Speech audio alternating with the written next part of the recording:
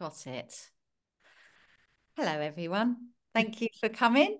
Tonight, the reason we're having this Zoom actually is because one of our dear families, Rich Dufty, passed away recently, and the family used the services of Katie.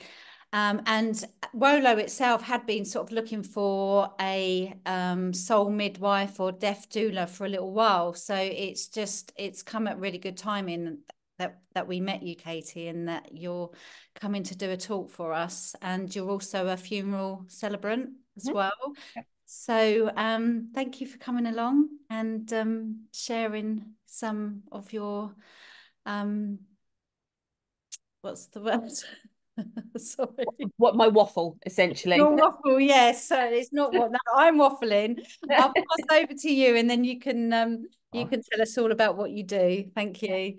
thank you. Well, thank you for having me. And yeah, thank you for I'm so glad this has happened. And I'm so grateful to Rich and to Emma as well for just allowing all of us to kind of share their story. I know how passionate Rich was and how he told me about you guys and how supportive Wolo had been. So you played a huge part in his life.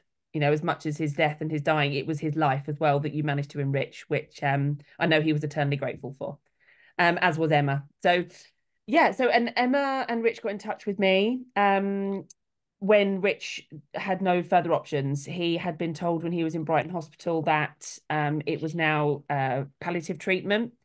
And one of the reasons I think Emma reached out was because actually no one really explained what that meant. So there was this sudden new shift in their journey in Rich's physical health. The mental perspective now needed to change. This was just a huge now, like one thing had stopped and we're starting something else. And what the heck do we do?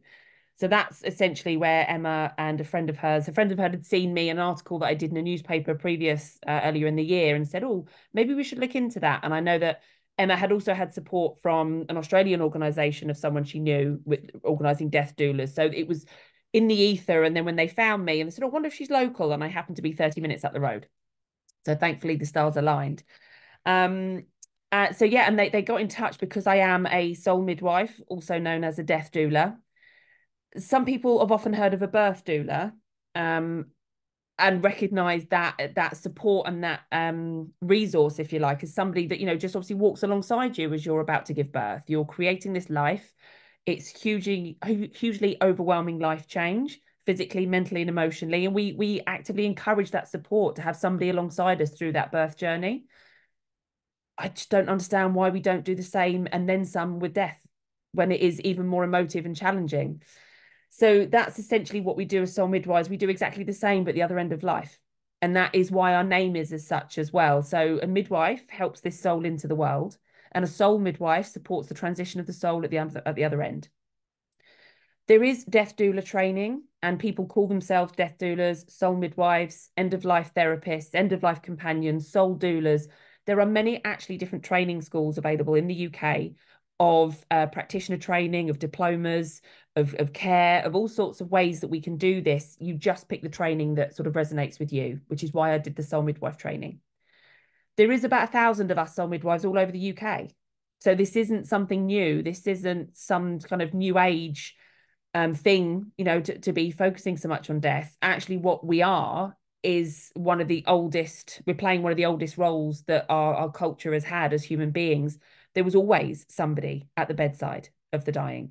There was always, I consider myself the crone or hag of the village. But I'll take that. I'm happily that 5,000-year-old hag with the long grey hair and sitting there with a blanket round her, howling at the moon. Like that's me through and through. But that's what we had. That's what our culture had. And that is what many other cultures and countries and faiths still have. They have that village of support. They have a tribe of people where everybody has a role. And there is often that person that will hold space, that will be present while people are dying, that will organize the village, or that will, you know, change the environment, sing songs, read prayer, recite mantra, you know, all of those different cultural ritualistic things that we do have, we've kind of forgotten. So the soul midwifery is about just bringing that back into the heart of the home. So we're not doing anything new. We're doing actually what we should instinctively be doing as communities.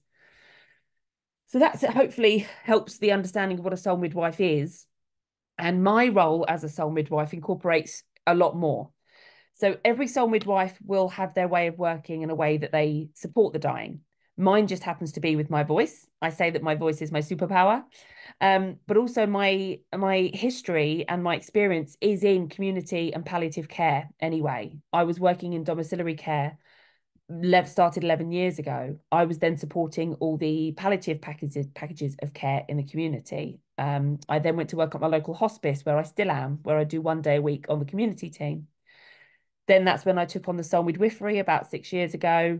And then I added on funeral celebrancy. And I've since then also created a death education program to bring in all of those 11 years of experience I've got about dying to make it readily available for people.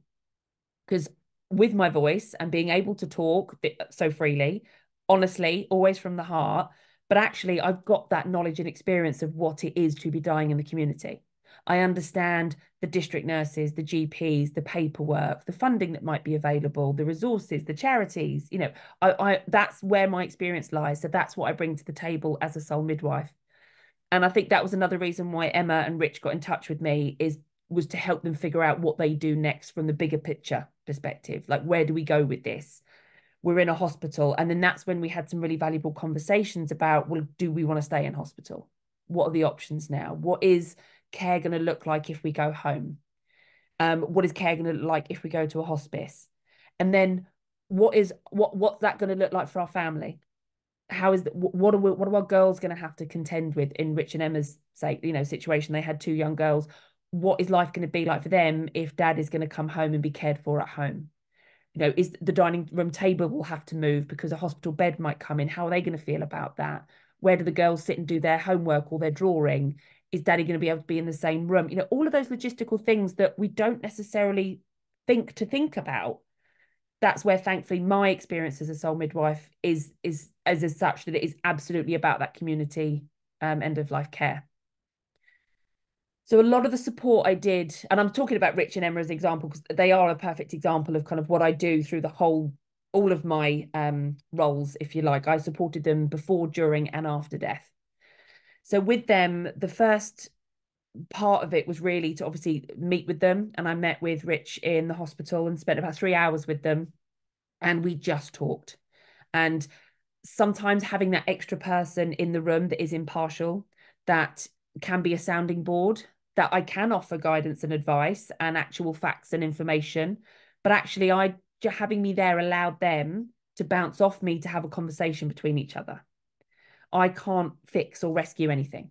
That's not what I'm there to do. I'm not there to make everything okay. I'm there to support people to have whatever moment they need to have. So for Rich and Emma, it was about, we need to understand this. So I did offer information, I did offer guidance, but then what that allowed them to do was to talk to each other with that newfound information. Like going home, what does this look like? How do we do that? How's that going to work with the girls? How do you feel? And they're hard. They're hard conversations. There was a lot of tears from both sides. But what there also was so much love, which they had in abundance between the two of them anyway. But what the love and respect they had for each other allowed a whole new level of honesty. And that's, I think, really what we need in life as well as then in death. Talking about the reality of what that might look like, how that makes them feel, and also what classically happens when somebody becomes poorly in a partnership is that that person then worries about that person and that person worries about that person. Then this person won't necessarily say anything so they don't want to upset them. And this person says, well, I can't say that because they're upset, out of nothing but love. But then this becomes this block. Part of my role has been quite often to help break down that wall of worrying what the other person thinks. Sometimes it's a case of there's no time for that now. The only thing we've got left now is this honesty. This is what's happening. And having someone like me can help, like I said, break that down and open those doors and open those new channels of communication that we never even thought we'd need to have, because we always have hope. We always hope that we're never going to have these conversations. So in comes Katie to be able to go, okay, but now we are. But it's done with love and that holding space of, okay, but now I can provide the information and I can hold this space for you to figure out where we go from here. So, but that's just again what part of my skill set. I also have 20 years in management. So a lot of the communication skills and the awareness and the understanding and the facilitating difficult conversations has come from that as well. So some sole midwives may just focus on maybe the bedside vigil side of dying. Some sole midwives may focus on the advanced care planning early on. Some sole midwives may focus on legal stuff because that's their history. We all bring something to the table, but that is part of my gift and my work, and obviously part of the reason why Rich and Emma got in touch. So, and I've only just read, Sam sent me the email and the link for tonight about the lovely words that Emma had shared about the fact that, we did support them through the whole thing. And I got a bit emotional because I hadn't seen those words from Emma. But like I said, it was from hospital to hospice and then his memorial and his farewell. So we had some really tough conversations in the hospital. And then we discussed about where he wanted to be when he died. And that then opened up the conversations of going home, which he did manage to do for a few hours.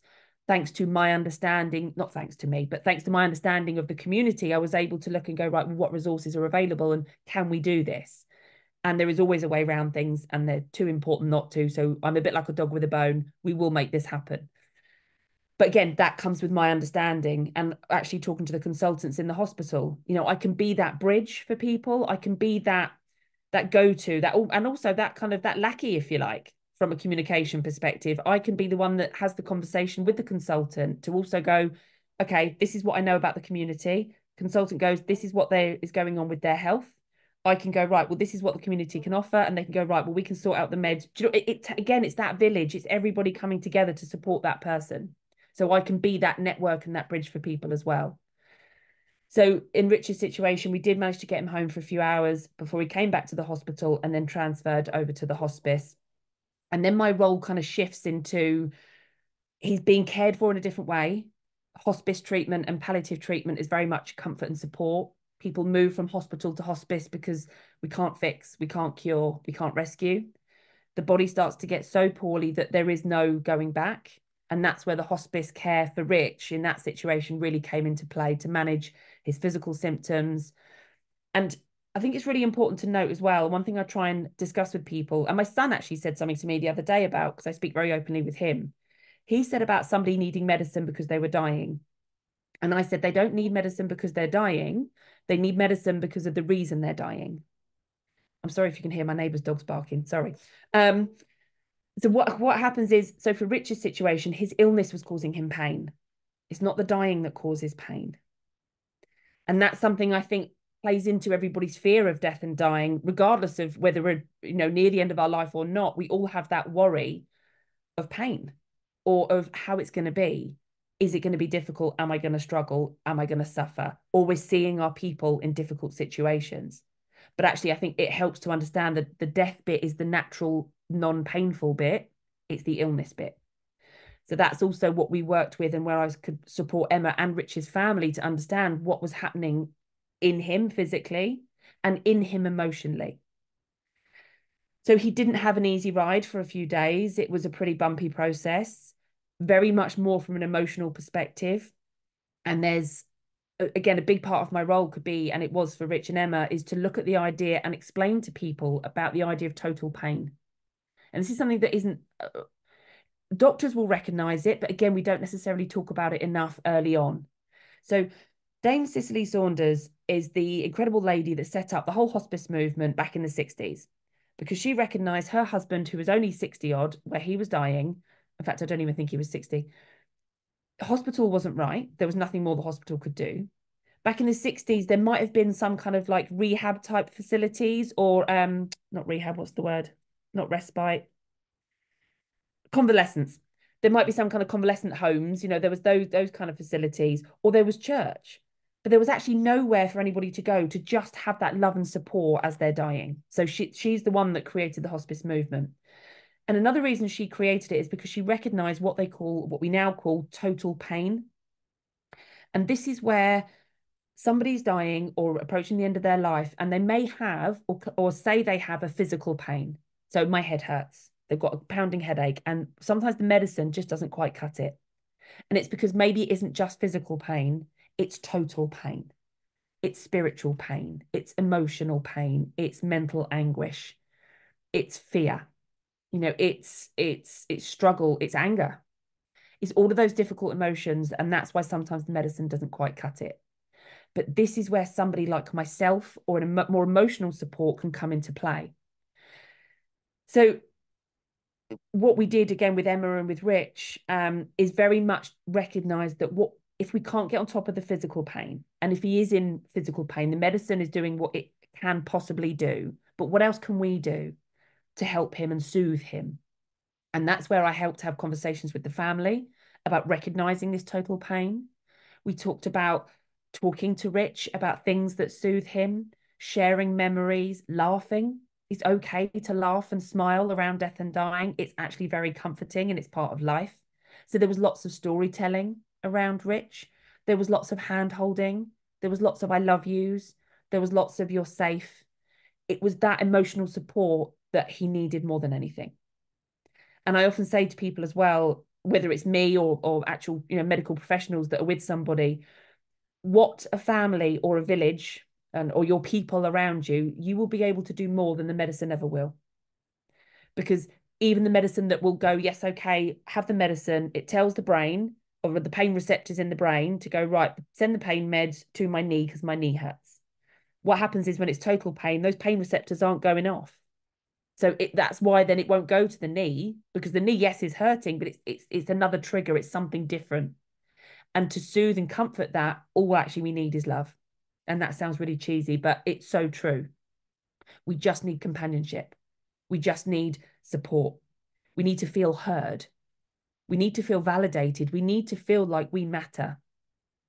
And a lot of the work that we did with Emma and Rich was he knew he was loved. It wasn't about that. It was about allowing space for him to wonder, maybe to not be completely okay, but to let them know that they loved him anyway, to let him know that he may have been struggling, but they were not going anywhere.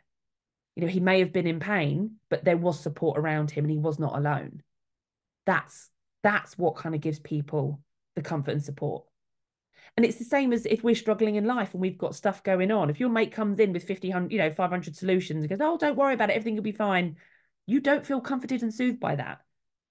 No one ever calms down from being told to calm down. That's just not how we work. We calm down when somebody says, oh my goodness, I can see you're really upset. Do you want to tell me what happened? God, I'm not surprised you're upset. That's a really big deal. I can see what, of course you'd be angry. What can I do to help you? That's where we then calm down and go, oh, wow, someone's listening to me. Someone's actually, oh, you want to help? Oh, great. So I'm not on my own. Okay. That's how it is in life. And that we forget to do that in death because it's almost like we've become so detached and divorced from death and we put it over there and leave it down to the medical professionals. But what about, like I said, then when the medicine doesn't work? What about when they can't fix it? That's when we need to rally back round to be by people to go, it's okay, I'm here, you're not on your own. So a lot of the work we did with Rich in the hospice was very much that because there was nothing else to do. And that's the other difficult thing. We often feel a bit lost when we can't do anything. And we forget, we are human beings. We're not human doings. And again, cheesy. I love all these little cheesy quotes. So, but we don't know how to just be. Because we feel like we should be doing something to be helpful. So again, part of my role is not just necessarily to support the person that's dying. It is also then very much about supporting the family to go, the best thing you can do is to just be present. So I say we did that, but also a big part of my role as a soul midwife. Sorry, Sam, I see you got your hand up. I'll just on a roll, otherwise I'll forget. One thing we did with Rich, and one thing that I do as a soul midwife is help create legacies and memories and do a lot of work with people about what is important to them. Maybe it is about their funeral or farewell, but actually maybe it's about things that we can do before somebody dies. And this can be done weeks, months, years in advance. And we had this incredible company called Heart in Their Hand that make little trinkets and keepsakes. So Emma and the family, we got a load of those made for the girls. We had their names engraved, and they enabled some really powerful connections between Rich and every single member of his family that had some keepsake and trinket. And his mum and dad kind of looked at it and went, okay. They in that moment, they were like, okay, it was a bit of metal. Why is this going to make it any better? Like, you silly woman. However, at Rich's farewell, his mum came up to me with this key ring. She said, I haven't let go of it since. And she was like, I get it now. So a part of my work as well is to support people to figure out, how do we create memories? How do we create maybe new rituals? Are there rituals or things that are important to you that we need to be doing now or sooner rather than later, or things that we need to do now that support people later on? There's so many options about what we can do around death, dying, living, more importantly, leaving a legacy, creating memories, creating memory boxes, leaving your favorite recipe behind for your family, all of those things, that the family traditions that you have. Part of my work is to help people figure out what we do with all of that, if anything, in a way that's going to support them going forward. Sorry, Sam. That's fine, actually. You kind of sort of answered my question, but what I wanted to sort of know within your role was that sometimes we can all decide or think about what we want, and then when we get caught up in the emotional side of things, things can not get forgotten but get put to the side because our emotions and everything take over. So if for instance you have a partner that is dying, and you know what they would like, but your emotion is very strong, and you're not maybe able to articulate that for your partner to Mm-hmm. medical professionals. With that's where you would come in. But is your job to remind that partner of what it is the dying person wants, or would you actually, are there times where you have to step in with the medical profession and say, this is what the patient would like, or the dying person would like? And also, do you find that do you have to remind the person themselves and bring it back to this is what you wanted? Is this still the case?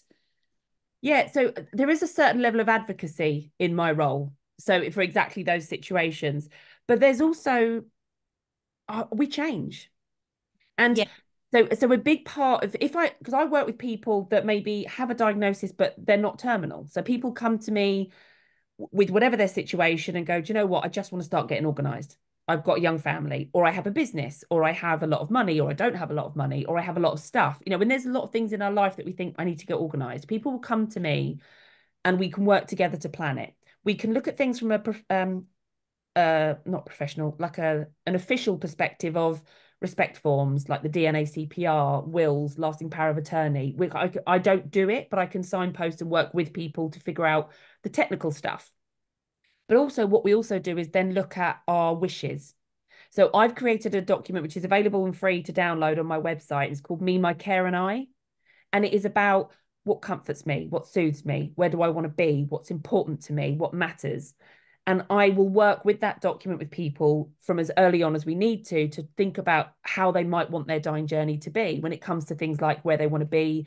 Do you want the ritualistic side of things? Do you want a candle lit? Do you want somebody to read the newspaper to you every morning? That in itself is a ritual. And then you just kind of have to go with the journey. So people's wishes then might change. And also there is an element of, somebody may, for example, I'm absolutely adamant I want to die in a hospice. But we have to then look at the reality of, what if there's not a bed? What if actually you plateau and you have difficult symptoms to manage, but hospice care is normally for only a few weeks at a time? So if then your prognosis is a bit longer, but you have difficult symptoms, do we have to look at the option of a nursing home? Or are you absolutely adamant you want to stay at home? Okay, but then what about if and when we might need other equipment in the home? Is there room? Do you know what I mean? So we can all have wishes, but also what we also need to do is look at a plan A, B, C, D, and how we feel about those things. So, and I can't say to anybody what's right or wrong. There is no right or wrong.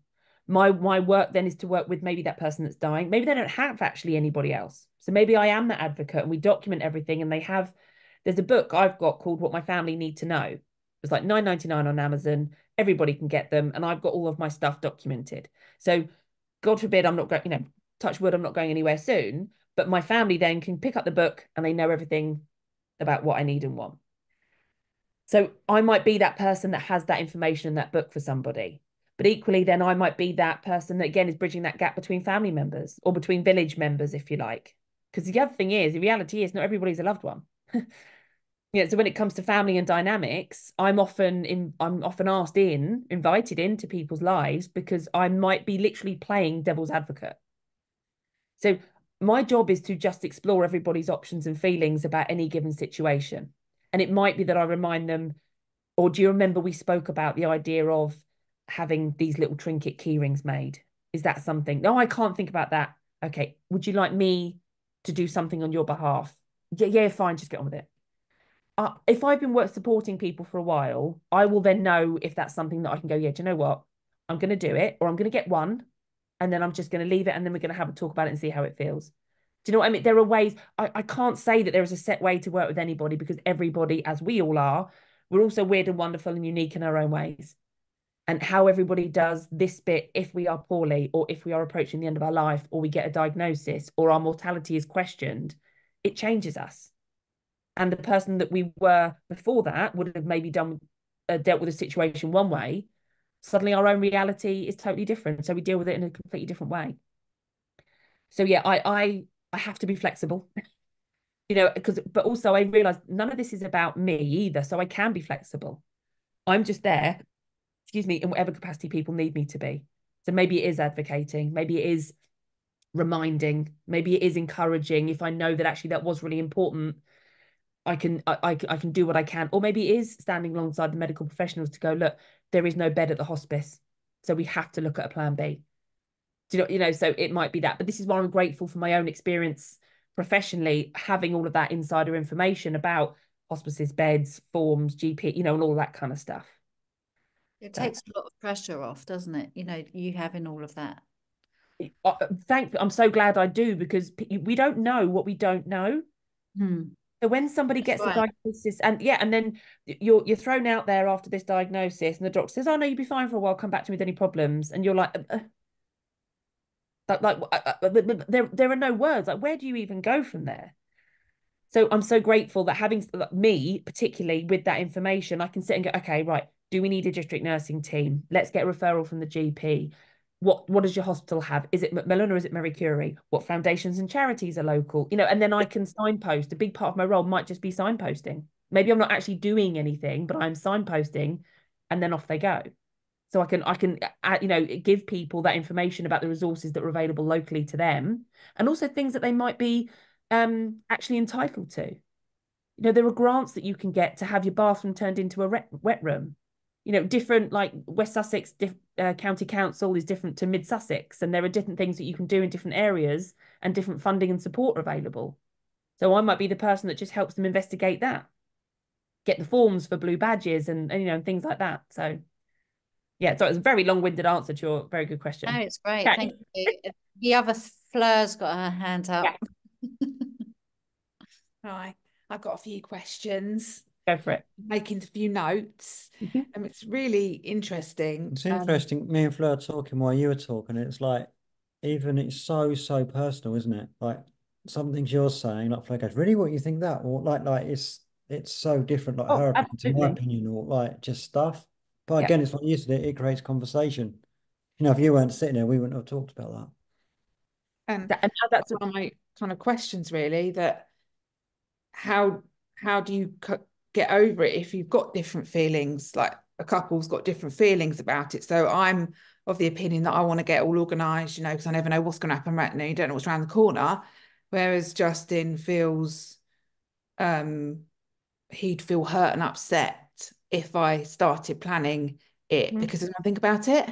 It's almost like I never want to see you, if that makes sense. It's like all the time you're not there, it's like it's great, but I get it, I understand it, and I'm that classic case of like, yeah, don't deal with it. I can imagine that I'm that person probably. And I guess also it's really raw, isn't it? Because if you're diagnosed, obviously I was diagnosed 6 years ago, and Macmillan started talking to Justin about planning my funeral, and he was like, "Nah, this is not for me." And obviously I'm absolutely fine now, touch wood. And that was 6 years ago, and actually, there'd be a lot of people that aren't ready to speak to you when they face their mortality because they don't know when it's actually going to be. Yeah. But as time goes on and treatment options, reoccurrences might happen or treatment options diminish, that's kind of when you're actually facing the reality and have got to kind of pull your socks up and actually sort it out. So I think in my case, I'd like to do it all way before that ever happens while everybody's healthy. Whereas Justin, I think, would prefer to do it.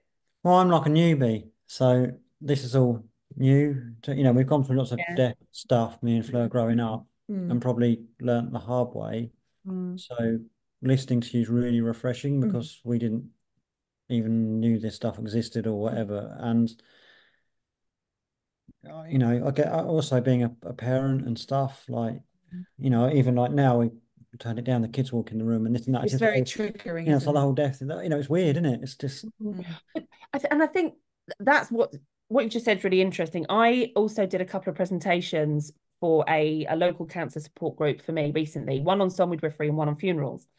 And a couple of the ladies that came to the son midwifery one of them was actually quite angry and was almost resentful of herself for being there. She really struggled with this. She had a huge fear, a lot going on for her. And she was like, I'll probably leave. I'm going to leave. You're just going to have to let me leave. I was like, that is absolutely fine. You do what you need to do.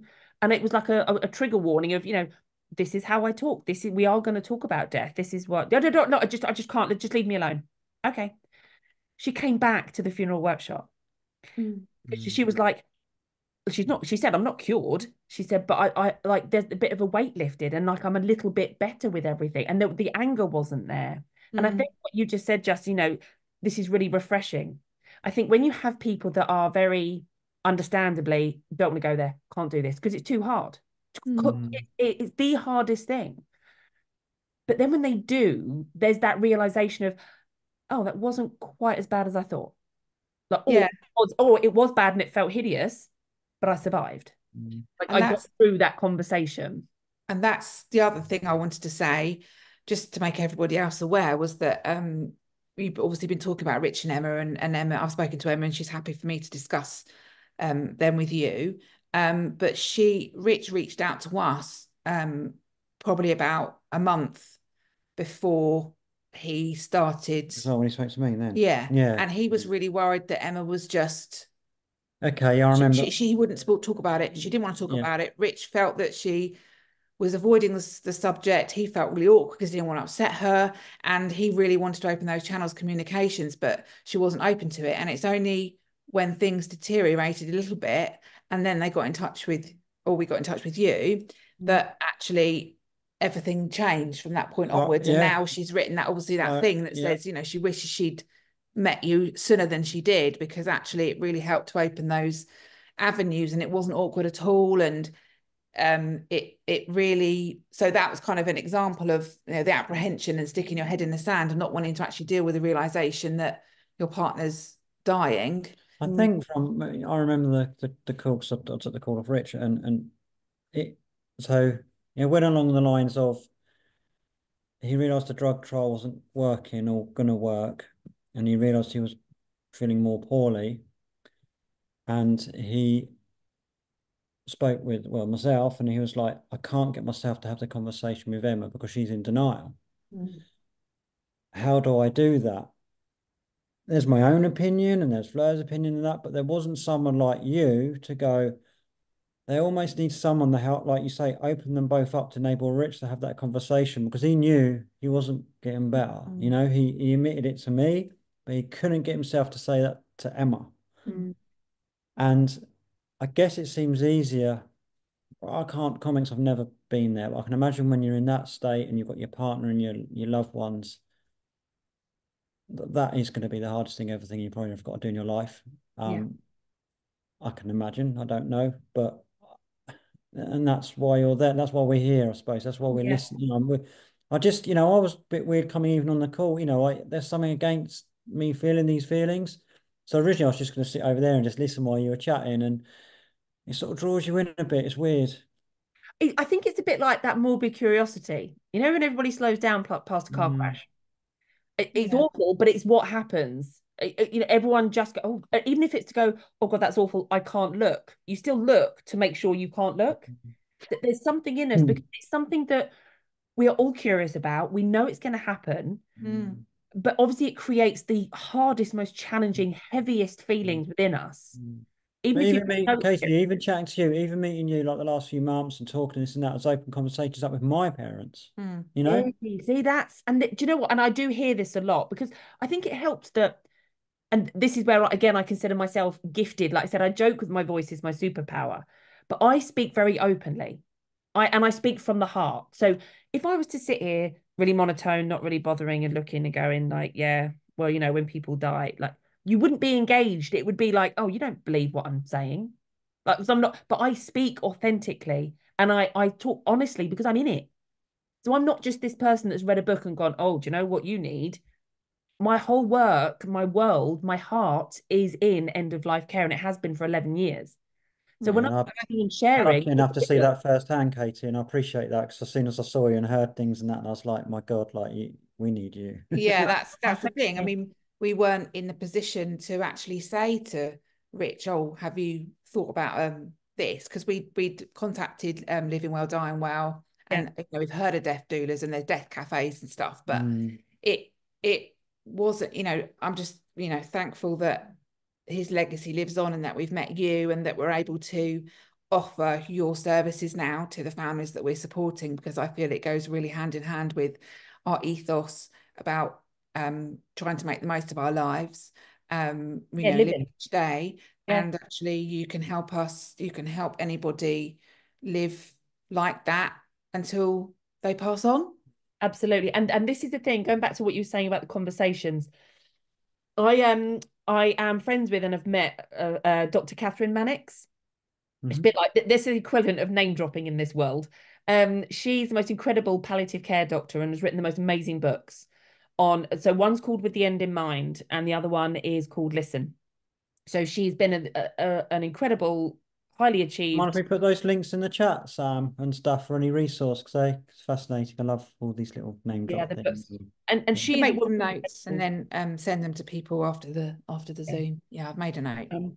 But one thing she has said in her books, and she says to me every time that we've spoken, she was like, no one's ever told me they wish they talked less. Yeah. What they wish is that they had have talked more. Mm. And I can honestly say, hand on heart, again, in the 11 years I've been doing this, to not have I totally understand how difficult it is to have those conversations. Of course, I absolutely get, like when Rich rung you up and said, Mm. what do I do? Emma won't face it. I understand and feel that pain of what the heck, what the hell do you do if somebody won't talk or they're in, like, where the hell do you start? And I think I feel so passionately about at least trying to, you can't always make people talk. Like I said, I can't fix and rescue anything. I can't make anybody do anything, but I can at least try and hold that space where there's ways of asking or ways of tackling problems and listening to people and opening, there are things that I can support families or people or couples, Which is things. exactly what we do. Yeah, exactly, Yeah. exactly. Um, so, but what I say to people as well is that you think having this conversation is hard, not having it is harder. Mm. And it's a harsh reality. And if I can speak so, boldly with people, I will say to them, how are you going to feel after they're gone and you haven't said these things? Like you think it's difficult now, but especially for the people that are left behind. If it's the people left behind. So say, for example, it was the other way with Emma and Rich. If Emma wasn't able to express herself to Rich, I've said to people before, but it's hard to do it now when he's here. It's impossible to do it when he's gone. Mm. And that unfortunately is the reality. Sometimes it's like, if it's that important to you, you need to say it now. Yeah. But this is why I am such a huge advocate for doing all of this now. Like while we're well, like my affairs are sorted. My book, my funeral wishes, everything I want for my death. Like right now, I know I don't want to die at home. I love my home, it's my haven, but it's the only home my son's ever known and he's 12. So I know he will struggle if I die here. So right now, my wish is that I would love to go to a hospice. But what I also recognize, like I said, there may not be a bed. I may not be able to get in. So then I'm prepared to go, okay, maybe I'll go to a nursing home. Do you know what? So I'm willing to have those conversations and those things are all documented. So what can I do now? I can live. I Mhm. parked it. It's done. My wishes, plan A, B, C, D is all written down. I can crack on. And that's the value in it is the difficult conversations are difficult. They are emotive. There will be emotion. Like I can't sit there and say to people that having a conversation with me will make it all fluffy and lovely and all okay. It won't. But what it will do is open up those channels of communication. There will be a weight lifted. And I know, like I said, hand on heart, in the 11 years I've been doing this, it is a damn sight worse to leave it. And there are so many benefits that come out of doing it now. And Yeah, Katie, that's one question that keeps going around in my head here, and I know our opinion would be different, but at what point do people, I know there's no right answer, but seriously, when is the right time to talk to yourself? I think as soon as you know your life is going to change, that I think is when we start need to reassessing, whether it is a case of a diagnosis. Nobody may say it's terminal. Obviously, we all live in hope, and we Of course. pray that we get through these things, and we Yeah. know we've got a tough period of our life ahead of us, and we hope that everything works and things Yeah. get better. Yeah. There's no negative in not doing it. No, I know, I That's understand. exactly it. No, I get That's it. I exactly get it. it. Yeah, it's And, it's and I, so it's just interesting on another level. It really yeah. is. And I think this is the thing. It's about recognizing what's right for you as a person, like how you talk with your family, the kind of things you maybe do or don't talk about. And it's also thinking about how do you work? Like some people journal and write stuff. So maybe that's a way to do it. Some people paint. Finding a way to find your voice and expressing yourself, but do it in a way that's natural. Don't It's try good, and I have a mean. conversation in a way that's not authentic, if that's not how you work or how your emotions work. You can tap this into any part of life and do it in a way that works for you. So it's all personal, it's all bespoke to you, but we've got to find it within ourselves somewhere to at least bring it to the forefront. Sorry. Yes. Sam or Claire, I don't know. I didn't see hands. I was just thinking about, what we were saying about, once you've said it, you can then, concentrate on living. And I think as well for the people that you are leaving behind, if you can articulate that to them and they can make sure that everything's in place that you wished for, when you are gone, it almost takes away some of that sadness. And I'm just drawing on, my own experience that, with my dad, I was able to do everything that he asked for. And when he did pass away, of course, I was sad for me because he had gone, but I was really proud and really happy that I was able to, fulfill all his wishes and have the songs that he wanted at his funeral and do the things that he wanted to do. And that took away those what ifs, or, Oh, because we had those conversations. So you are able then to remember in a fond way, rather than if only I had that conversation, or if only. And I yeah. feel like it's quite a healthy departure Oh, then. You've you got give them it, to yeah. the other side in one piece. You've got them there with love. You've got them there with, with everything that they wanted, and you've got them to the other side safely. And that meant a lot to everyone that was left behind. Of course. And you give what he gave you as a gift. Yeah. This is the way I think it helps to see it, is you give each other a gift.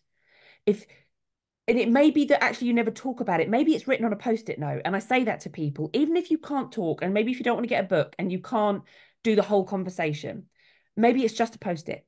Maybe it's a post-it that will say, no hospital, must play Elvis, pink flowers.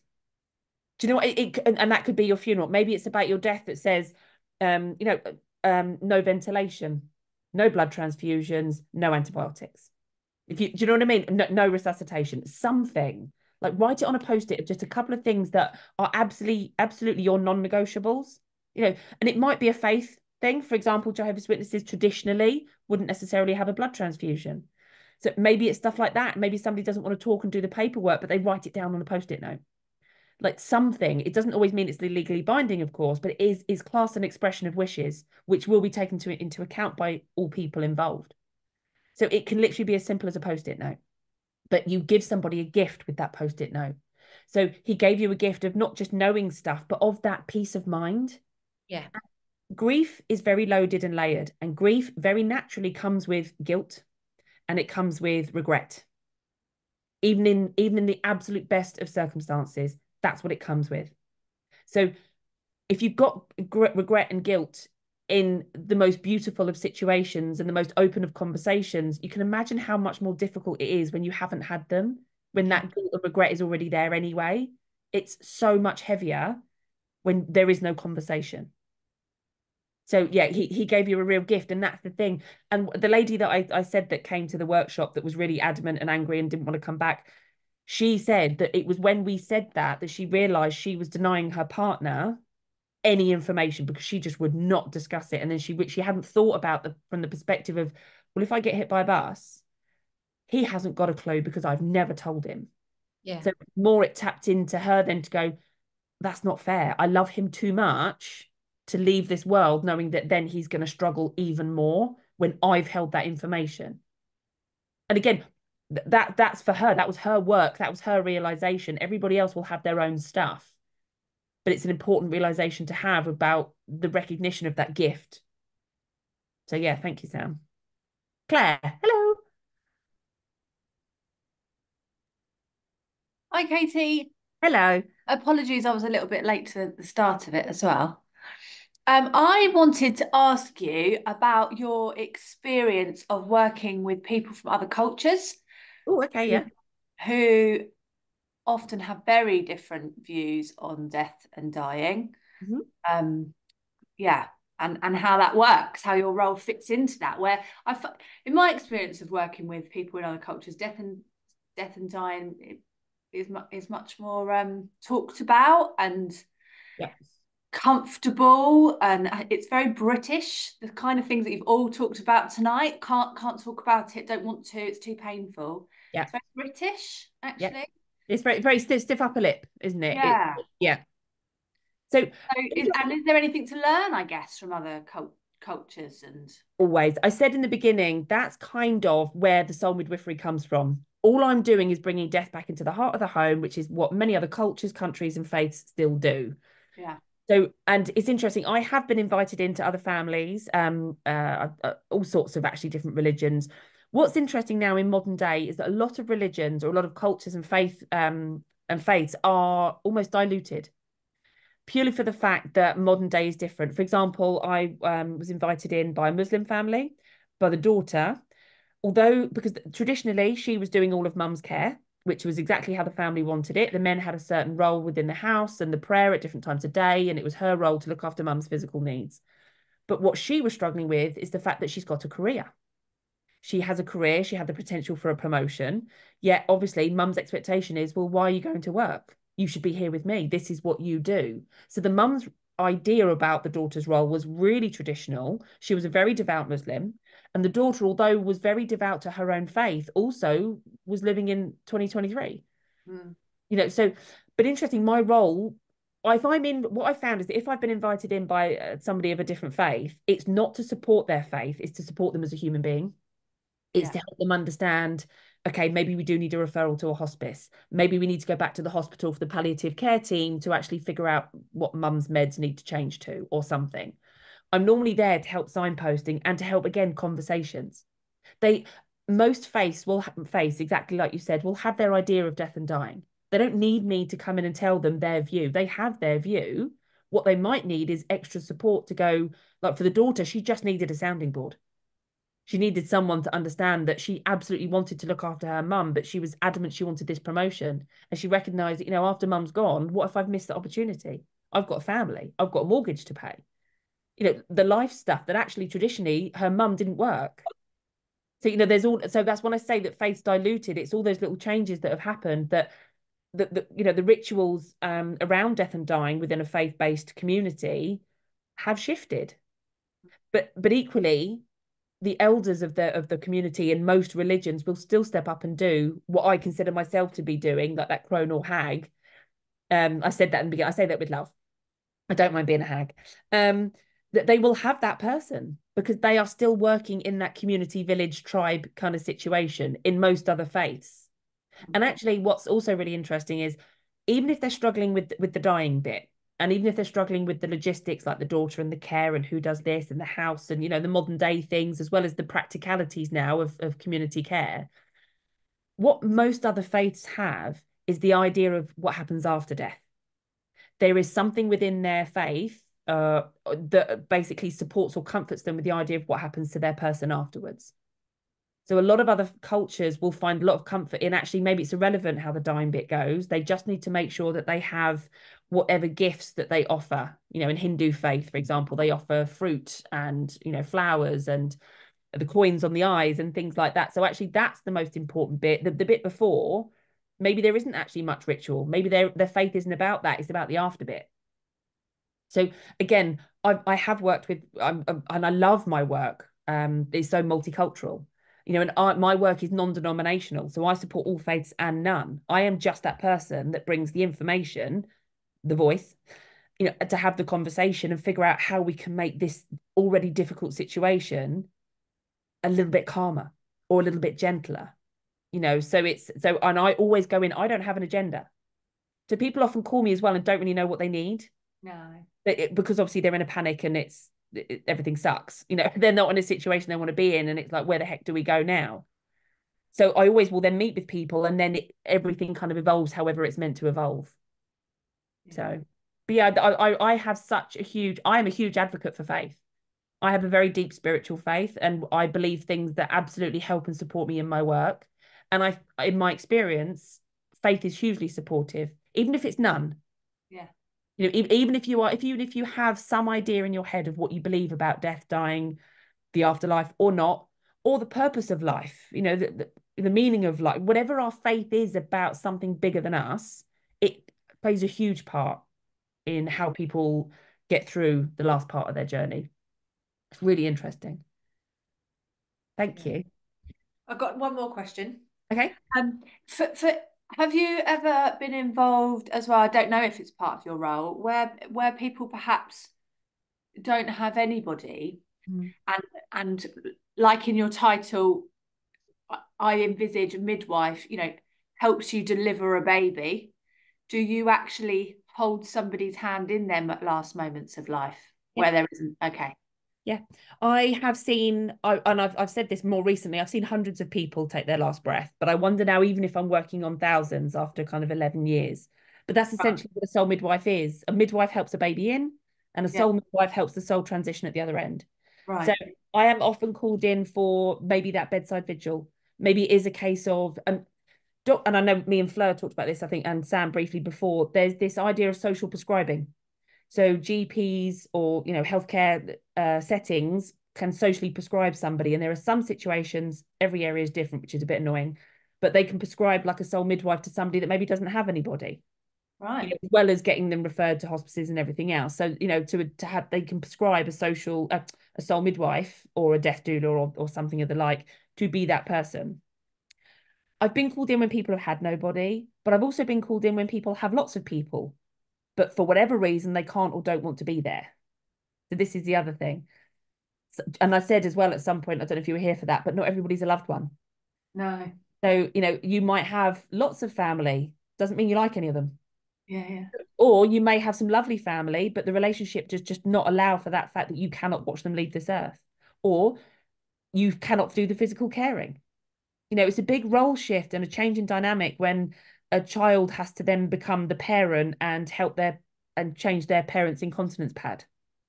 You know, that's a whole other level of grief, of frustration, of sadness, but also maybe there is pride and joy that comes out of that as well. You know, this is such a layered thing when the roles and dynamics change between people, because there is an expectation of family to do those roles in the community, because the resources, you can have a package of care, you can have carers come in, but if you're living in the same household with people, there will be things that as the person you're living with, there will be things that you'll have to do that you won't want to do, or you might do willingly. You know, there's all of that stuff as well.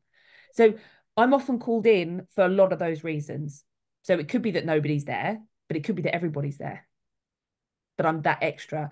And some people don't want to be there when their person dies. So it's a case of, can you come in, because I just can't stand the thought of them being on their own, but we can't be there. You know, or maybe I'm helping the family create ritual. Maybe I'm helping them figure out how we create that ideal bedside vigil for that person. I looked after a young lad once, early 20s, and he did not want silence. He didn't want what I lovingly refer to as like elevator music. I love all that. He was like, I don't want any of that. Excuse my French. Don't want any of that shit. So it was Guns N' Roses. It was Guns N' Roses all the time. It was people in the room. It was chaos. It was noisy. It was high energy. That's what he wanted because he couldn't stand the thought of having the silence. So what we did as a family was I helped his mum more so work with the fact that she was like, I just want everybody out of the house. This is too much. I just want, and it's like, but he didn't want the quiet. That was too much for him. So it was absolute chaos. And me and the mum worked on things that we could do for her and moments she could have with him to create her own kind of rituals. You know, moments with him, holding his hand, brushing his hair, rubbing hand cream in, you know, all those little things that you can do for people that you wouldn't necessarily think to do or even know that you can do. Yeah. So, yeah. So, again, slight tangent. And I haven't even covered funerals yet, and it's already 9 o'clock. Sorry. But yes, thank you. Yes, I am there in all sorts of situations, and I am there literally for the last breaths. And what does it look like your role to be there for the last breaths? What do you do? Is it just sitting with people? Is it, I mean, if they're a religious family, you may be reading prayers, or is it all of it? I don't. It's whatever people need it to be. Okay. It's whatever people need. So it could be reading prayer, reciting mantra. It could be reading the football scores. Yeah. But most of the time, and again, I said this earlier on. Sorry, Claire, I don't know when you joined in. It's very much about the being. When it gets to the point where somebody is actively dying and the body is actively shutting down, there is nothing to do. No. This is one of the hardest things. Yes, they may need medicine. Yes, there might be care. So somebody might need to be physically moved, continence, that kind of thing. Mouth care up to a point, but again, you wouldn't be doing that either when somebody's actively dying. So when it gets to the point where somebody is, I want to say actively dying, I mean the body is getting ready to stop altogether. So you're talking about in the last minutes to hours, possibly days, but that last very stint, it is just about being present if you want to be. It is just about making sure that the lighting's not too bright, maybe, or the noises aren't too loud, or they are loud, depending on what somebody maybe has talked about. It's about knowing what soothes somebody, what creates a calming environment, what's important to them. Is it the Lord's Prayer on repeat, or is it having the telly on with Loose Women on in the background? You know, is it reading a book to somebody? Is it putting hand cream on? Is it just chatting to them about memories of holidays? A lot of the time, it's about just reassuring them that they are safe and they are loved, and actually there's nothing to worry about and everything's taken care of. You know, And so if a family had said, I would just love to talk about holidays, yeah, and a family was struggling with that, would you facilitate those conversations? if that's what they asked me to do, absolutely. Right. I don't have an agenda. Like I said, I No. don't go in going, right, this is what you need to do when your person dies. And that I think is also where people do call me, because we all have an agenda for our person. We all think we know best. We all think that we can help, and because we do and we can. But equally, I come in being completely impartial, completely objective, and can help navigate all of this, because it will be different, and it is different for every single person. Every single person. Although the physical body might go through a typical natural dying process, which is very similar for a lot of us, the reason we're dying obviously is unique to us. Our bodies are unique to us, and who we are plays a huge part in how we die. So there can't be a tick box exercise for dying. I can't go in and go, right, well, I've got a whole toolbox and a whole wealth of knowledge and experience to bring to the table, but I certainly can't go, right, well, this is what we're going to do today. Because we just don't work like that. No. I will do whatever people need me to do. And interestingly, people will, like I said, they won't know why they're ringing me, but they might call me and then we talk about different things. I can talk to them about, well, have you thought about maybe just turning the big light off and putting the little one on? And it's things simple that people might not go, oh, why didn't I think of that? It's like, well, because you're in the middle of losing your person. That's why you think about the light switches. And this is exactly why I'm here. So it could be very seemingly simple things and changes that I can help somebody with, to the bigger stuff of life planning, funeral planning, and holding bedside vigil with ritual and prayer. It doesn't have to be anything big. It could just be very, very simple things. Yeah. Thank you. No, thank you. I feel like I should stop there. I mean, I could do this all night, but I'm sure everybody's got better things to do. Obviously, the only thing I haven't talked about really is the funerals, but that, again, maybe that's a whole separate meeting. Maybe we do that again and just talk about different ways to do funeral, because Rich did it differently. You know, he didn't want a funeral. He wanted an event, was what he called it. And he was obviously went into a natural burial ground. We had an incredible ceremony for that. And then we had a whole other separate thing on a whole separate day with a completely different vibe done in a completely different way, because you can do that with funerals. There are minimal to no laws about how you do a funeral. The only legalities come into how we dispose of our physical bodies. But other than that, how we celebrate them, the rituals around that, how we mourn, how we grieve, how we honor, how we share, we can do in a million different ways. And that's another thing I'm a huge advocate for, is choice and autonomy. So we figured out, and again, Rich and Emma didn't know half of the things they could do, because we don't know what we don't know. So thankfully, I can come in with a bit of, well, if you don't want to do that, why don't we do this? And have you thought about that? And I wonder if we can do this. And it's just a conversation again.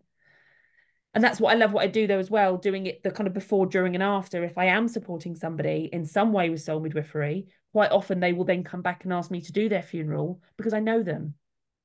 I've had something, and there's a connection there somewhere. And even if I just help in the beginning and then I don't have anything to do with them, they'll come back and go, do you remember you helped my dad 2 years ago and we put everything in place? Well, you know, he has since died, but we'd love you to do his service because you know him. And it's great because then, like, and I said it in Rich's, like, then there's no strangers there then. You know, and it's such a lovely feeling.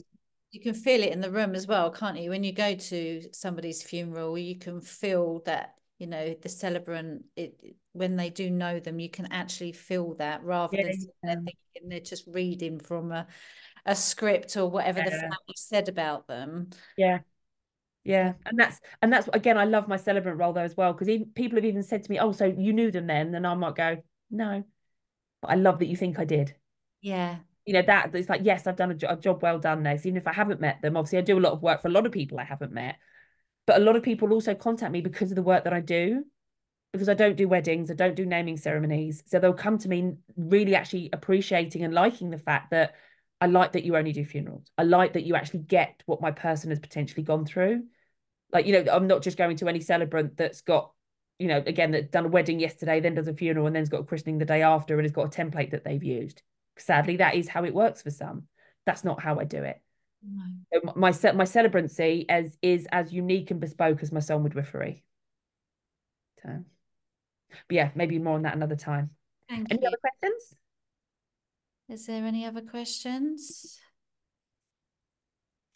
I just think it's for something that's going to happen to all of us, like being born, you know, we are all going to die. I find it really refreshing that we can talk about this, and hopefully get to a point, you know, if we explore it and get to a point where, you know, we are able to trust the process, because it is going to happen, you know. And if we can be, you know, feel not, I think comfortable is not, well, yeah, comfortable. I mean, I'm not there yet, but I would like to feel comfortable that I could actually, you know that it's going to happen one day, and I trust that it's going to be okay. And it's just the natural way of things, and it's not anything to be scared of.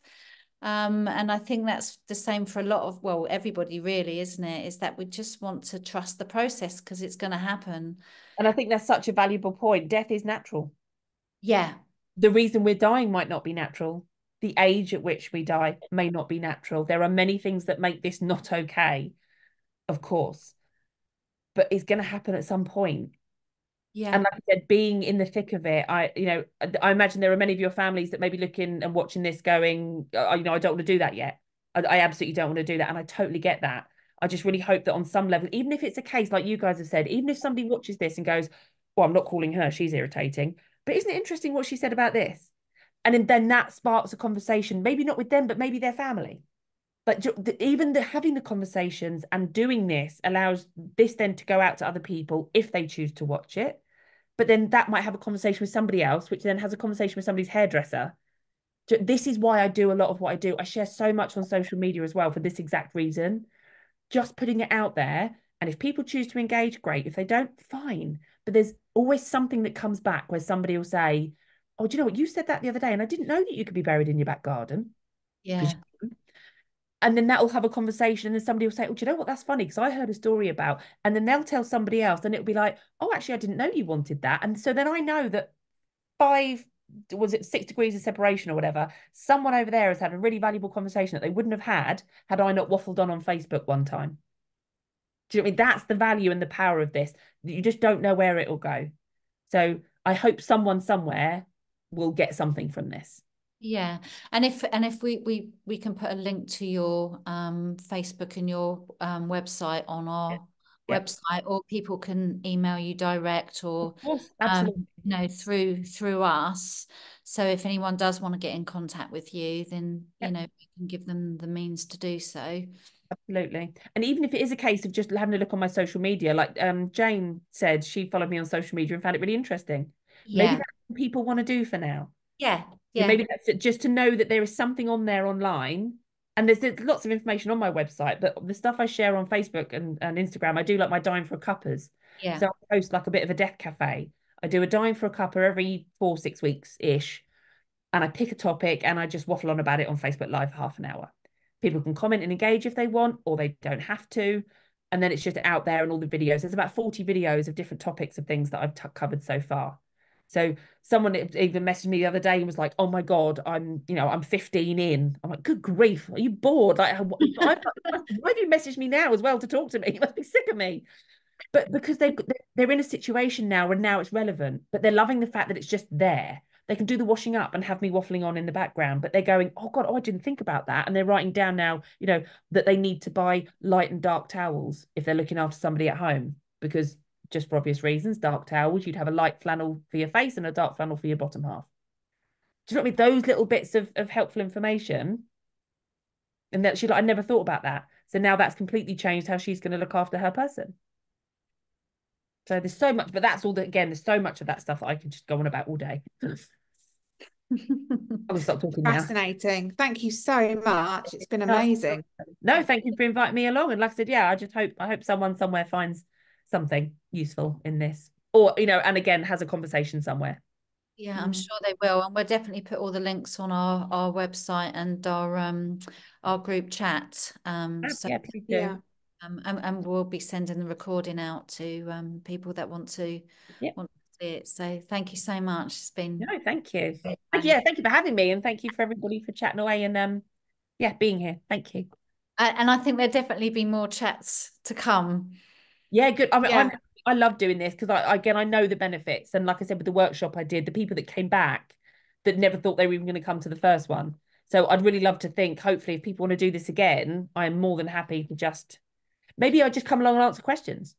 Yeah. Maybe it is just a case of, oh, that woman does that. Maybe she'll know. Do you know? Even if I don't know, maybe I can help people figure out where we find the answer. Yeah, we're actually going to do an info about Wolo Day. Oh, there we go. Yeah. Where we're going to invite, well, you, if you'd like to come, and lots of other people that we also use, because I think it'd be really helpful for people just to meet everyone face to face, find out actually how Wolo can help support them and their family through, their cancer journey, whatever that may be, because every cancer journey is different. Yeah. So we'd love you to be involved in that. Absolutely. And to be able to take questions from people. We can put out who's going to be there, beforehand, and everybody's links and stuff, or introductions, or whatever it might be, so that they can, either come armed with some questions and make a beeline for people, or they're just there to find out what we do and listen and observe and plant the seed for then another time, Exactly. So yeah, we'd love you to be part of that.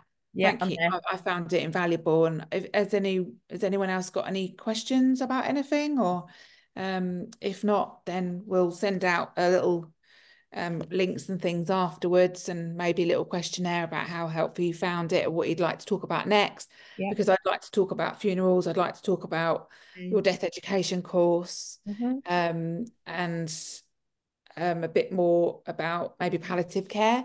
Yeah, sure. Yeah. Maybe about how you support children, that sort of thing. So lots of different subjects. Maybe you've covered them all, I don't know, with your dying for a cuppa. But it might be in there somewhere. But I mean, say people trawling all through them, I'll just do it again. But also, it's interesting because again, obviously every time I share a personal story, it's because somebody has allowed me to. So if I work with people, I will say to them, are you happy for me to share about the work that we've done? And it may not be with names and it's not very specific, but I just want people to know that I'm going to use the examples of what we've experienced for the greater good. So what's interesting is that although I may have done these Dying for a Cuppas over the last couple of years, I'm always learning. Like every day is a school day. I learn about myself. People are fascinating. I love what I do. I'm blessed with experiences every day. So actually there's always something new to talk about, especially with things like children, and it's we are so unique as our children. Our relationships with our children are so unique. So there's no right or wrong way to do that. But I've also done some work with a couple of child psychologists and child social workers and stuff, again, for my own learning. So I'm making sure that I'm sort of supporting in the best way possible. So, and that's some of that stuff's been recent. So yeah, there's always stuff to share. And as you know now, I've always got something to say. So You're in good company. thankfully. And also, I guess I should probably say, if people do think, actually, I'd love the idea of a soul midwife, but that Katie really is too much for me. Not every soul midwife's like me. So if somebody thinks I want a soul midwife, but I prefer somebody that was ABC, like I can support that as well. I'm not the only one, and it's certainly I don't want people to think I'm the only option. Like I'm one of many, there's so many incredible people and friends and colleagues I have that maybe someone actually wants somebody, but it's not me. And that's absolutely fine. Like if you just want somebody, I will figure out who the best person is or give you lots of contacts of the people, and then you can make those connections and see who feels right. Do you know what I mean? Because we all click with different people for different reasons. And this work is too important to just have somebody because you think, oh, well, I'll just go with Katie. She's the only choice. It's like, I'm absolutely not. There is a whole wealth of people out there that are doing incredible things. So just want people to know that as well, that it's, not everybody talks as much as I do. But we can absolutely find the right person for you if they really want somebody. Thank you. Thanks. Thank you. Thank you. You're very welcome. Thank you. Well, yeah, sorry it's gone over and I've taken up your evening, but thank you very much again. No, not at all. Not at all. So yeah, thank you. And if no one's got any more questions, we're dying for a cuppa. Yeah, yeah. Decaf. Decaf. But yeah, I really need my diet. I need decaf. Decaf and a bit of chocolate. But yeah, that would do me nicely. Yeah, biscuit, I think. Enjoy the rest of your evening, everyone. Right. Thank you. Thanks, Katie. All right. Lots of love. Take care. Thank you. Bye. Bye.